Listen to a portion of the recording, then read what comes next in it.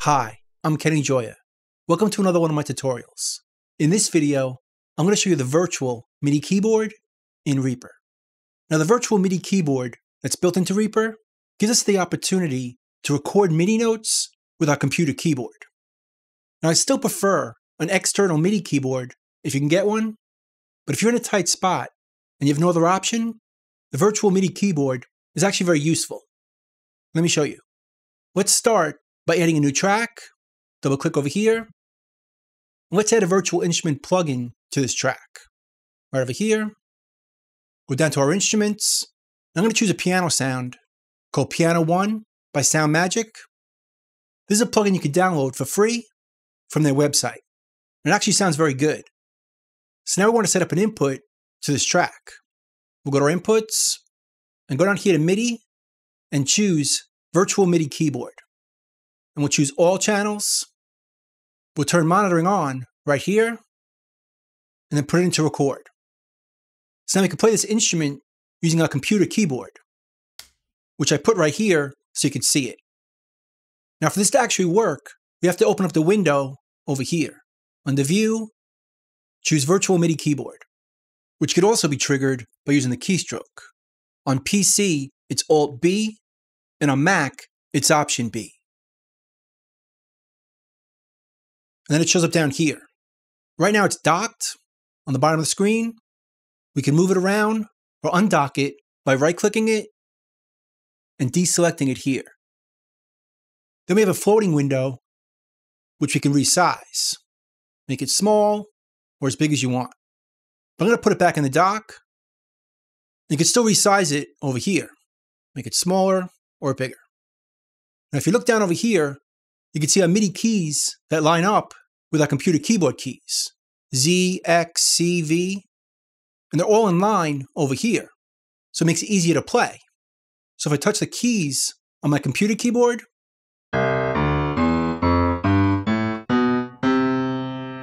I could play my piano. And you can play multiple notes at the same time.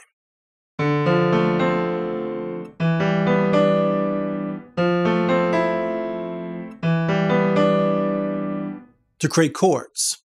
The only limitation is you can't control the velocity because the computer keyboard isn't touch sensitive. So every note we hit is the same volume. But besides that, everything else works the same. So you can play songs very easily right on your computer keyboard, like this.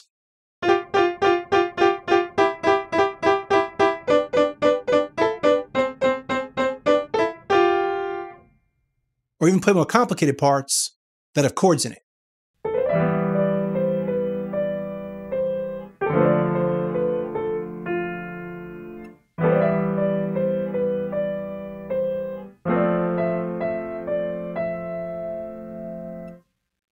Now, if you want to change octaves, right down over here, as long as this is selected, arrow keys, change octave, we could change our octave with the arrow keys. Hit the left arrow to play an octave lower, or the right arrow to play an octave higher. Now this is set up to be in the key of C, making it easy to play in that key. But we could switch keys by right-clicking any key down here you want to switch to. So if you want to play in D, right-click this one, and it all switches over to be in the key of D. Or F. And the next octave is right above it, starting at Q. So you have two octaves we could work with. But again, we could switch it using the arrow keys.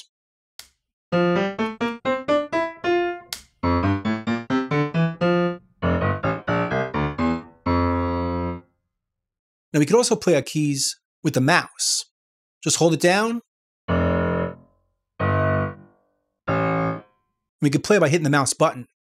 Or we could use modifiers to sustain notes.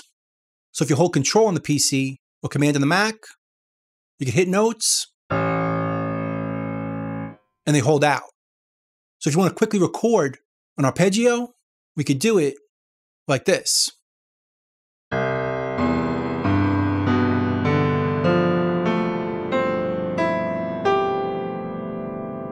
And we recorded that to this track. So we can double click it and see the part right here. Now again, the volume is all the same for each of them. So if you want to readjust it, you can just draw it down here.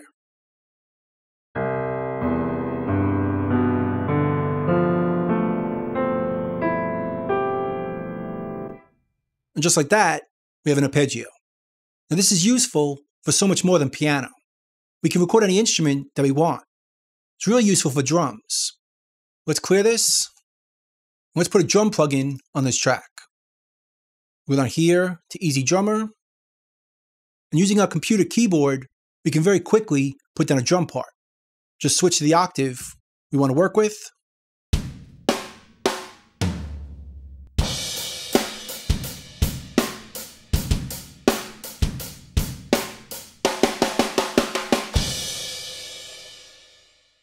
Very quick and very easy.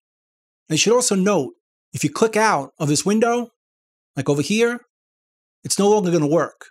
If I hit the keys, it doesn't play MIDI notes. This window needs to be active. So you have to either click it before you use it, or there's an option over here, if we right click, to send all keyboard input to the virtual MIDI keyboard, even when it's not active.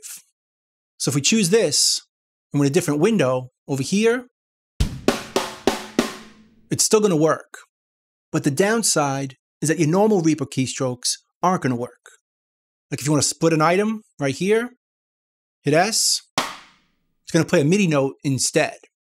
So if you don't want that behavior, just switch it back and deselect this. And you can go over here to split, and the split keystroke will work. But if you want to play notes, you have to make this window active. Which I find the easiest way to make it active is to use the keystroke. On PC, it's Alt-B. On Mac, it's Option-B.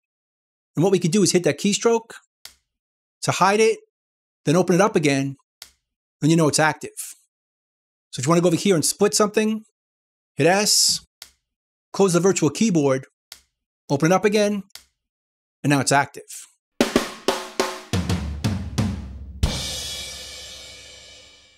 So that's pretty much it. That's the virtual MIDI keyboard that's built into Reaper. I hope you learned something, hope you can use it, and I'll see you next time. Thanks.